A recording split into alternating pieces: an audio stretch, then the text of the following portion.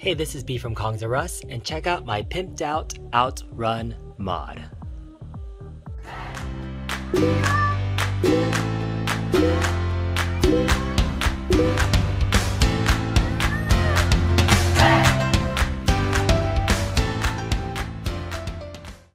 Let me take you back 6 months ago when I randomly purchased a Cruisin' World arcade bucket seat for around 90 bucks on eBay. And when I finally got it in hand, it was dirty and grimy, and I had to put a lot of elbow grease into cleaning it up. But I still didn't know exactly what I was going to do with it, except that I was going to use it in a future racing cab build.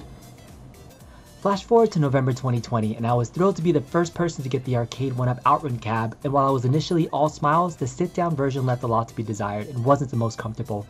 And even my beautiful petite wifey had to lean forward to play the game, so you couldn't sit back normally like you would in a racing cab. After my initial review, I knew immediately I wanted to mod it and started by putting the Cruisin' World seat on the stock bench, but you can see from the placement that it was still sitting too high. Luckily, I'm the proud owner of a full-size Virtuon cab and was able to measure where the standard racing type seat would usually sit from the bottom, and it was around 11 to 12 inches. However, the stock bench was already 13 inches high, and if I added the bucket seat, it'd be around 17 inches, so I decided to mod the bench.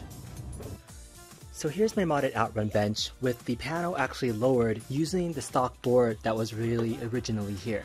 So what I did was I took that stock board, I cut it in half, and I have the original one still here, and then I added this front panel right here, used the existing screws, just drilled in a couple more holes so I can have this secured into this bottom board now. Now this is the perfect height and perfect placement for the chair that I'm going to put in. So after bolting the cruising seat into the modded bench, I was now sitting at the perfect height around 12 inches from the ground, and it felt much better, looked great, and even added an extra Daytona marquee onto the bumper for kicks. And once again, my wife looked super comfy in the lowered seat with her legs fitting snugly into the cab. However, even after I cut out the front part of the K panel, my 5' 10" frame felt too big to slide in comfortably. So I decided to design and make my own custom riser for the cab portion, and initially started by making 6-inch panels and attached them to the stock bottom board. However, after initially testing it out, 6 inches was still too high, so I shaved it down to 4-inch panels on all sides, and it worked much better. I had to design the riser so that it would support the top of the cab, but still leave space for me to put my feet inside. So this design worked out very well and feels pretty sturdy. And again, I reused the original bottom board so I could use the same screws, just measured and cut some new screw holes, and the inner panels there are 6 inches tall, add an additional layer of support so I can screw them into the bottom of the cab. Lastly, I painted all the exposed insides and outside parts black and was very happy how this turned out. So speaking of wheels, I actually replaced my stock wheel with a Logitech PS3 wheel that I picked up from OfferUp used for about 40-50 bucks. So I had another video that you can check out where I actually went through the process of adding this into my board. So I'm pretty much just mounting this through the backboard here. I have the wheel moving pretty well, and I have the paddle set on the bottom, but this is a cheap replacement wheel. It has force feedback in it, all the buttons that I needed, and then I use that secondary GeekPine controller to set up these other buttons here. Next, I went to work on the guts and decased a Lenovo ThinkCentre M73 and mounted it to the stock OutRun panel board. Then added support beams on each side so that the PC would sit nice and secure on top, and lastly I slid everything into the back of the cab securely down. Then I installed the custom Inlet module switch on the back, and check out my full tutorial on how to make your own. Get it working with your stock Arcade1up power switch. Now a little bit more about the PC on the inside. This is running a Core i5 4570 with 3.6 GHz, 8 GB of RAM, a GTX 1650, 120 GB solid state drive, and a 1 TB drive for additional storage. Plus I added the pedals inside and wired everything down where I could. Next up, I did the Retro Ralph mod of adding a mini bass shaker into the bottom of the bench seat. This is a Dayton Audio TT258 Puck tactile transducer with 8 ohms. I also got a 2.1 amp to power the transducer and plug the stock OutRun speakers into. I centered the puck underneath the cruising seat and wired the speaker cable through the front and into the cab, but even though everything's tied down, you can still see the wires in the final cab, but I may try to clean it up at a later time. Now I could have stopped here and would have had a great looking cab, but I had the image of the original OutRun arcade cab in my head that I just couldn't shake. So that's when I started the research of wheels, and then tires, and then taillights, and then even a full metal spoiler to see if it would work with this mod. And I went down deep into a rabbit hole. So once I got the parts, I started working on the wheel and added some awesome chrome OutRun decals I got from Justin at Gulf Coast Decals. He sent these to me to work with the OutRun steering wheel, but I repurposed them here and they look fantastic. Next, I started working on wiring up the tail lights using standard 12-volt adapter, and also got the side lights working as well, mounting them to the side of the bench and wiring them up with the tail lights too.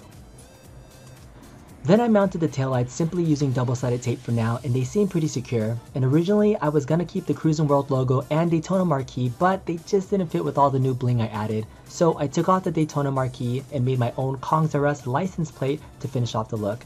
I think it looks fantastic now, and it really completes the look of the cab.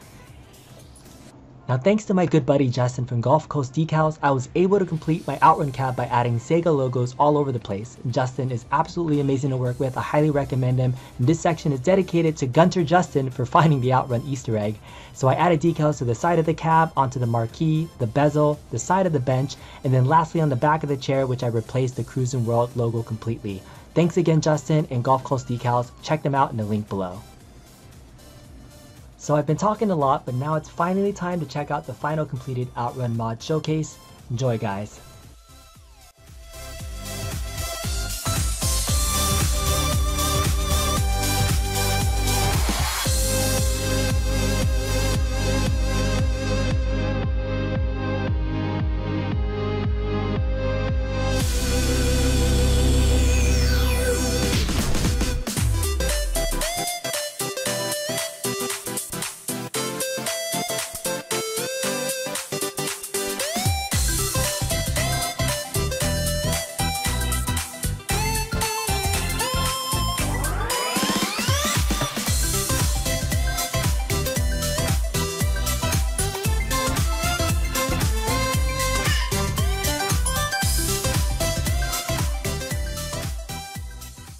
So I'm back, and I wanted to show off what I look like sitting down in the final cab, and I definitely feel closer to a real sit-down racing cab. Feels really great, but people ask, why don't I just build a full-size racing cab? Well, my Arcade1up's upstairs, and there's no way I'd be able to fit a full-size cab in there, so Arcade1ups are the perfect size for me.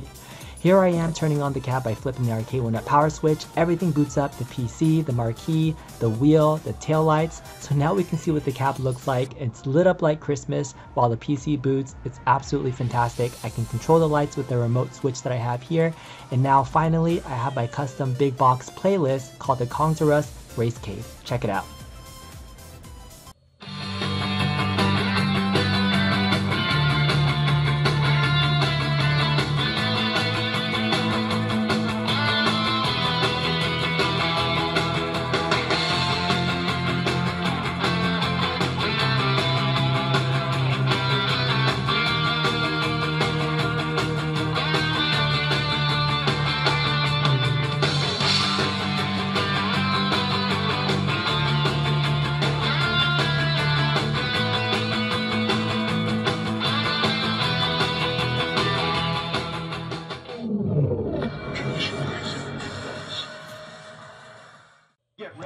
Lastly, here's a little bit of gameplay of OutRun 2006 using the Logitech wheel with some force feedback, which feels great. It definitely takes a lot of work to get the force feedback plugin working with games, and you have to manually tweak a lot of settings to get it right.